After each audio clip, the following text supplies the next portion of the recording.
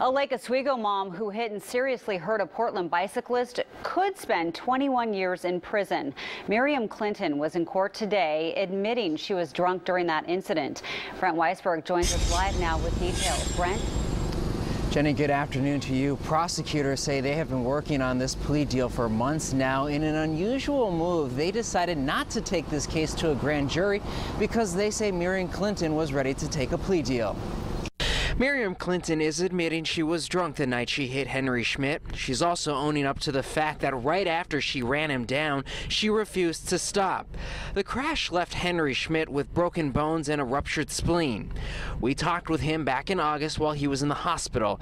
He was upset at the time with what he called a total disregard for human life, but was also so thankful to the TriMet bus driver who found him and stopped to help. I've met so many people who have treated me with so much decency and been nothing but advocates for my recovery.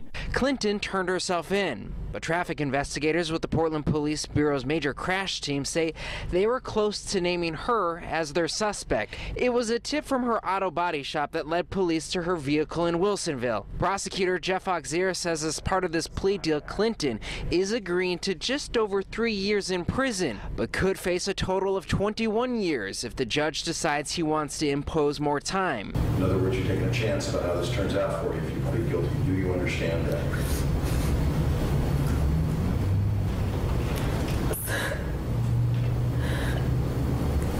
She couldn't keep her emotions in. Throughout much of the hearing, she cried. Afterwards, she and her attorney declined to comment. Ms. Clinton, is there anything you'd like to say to the families?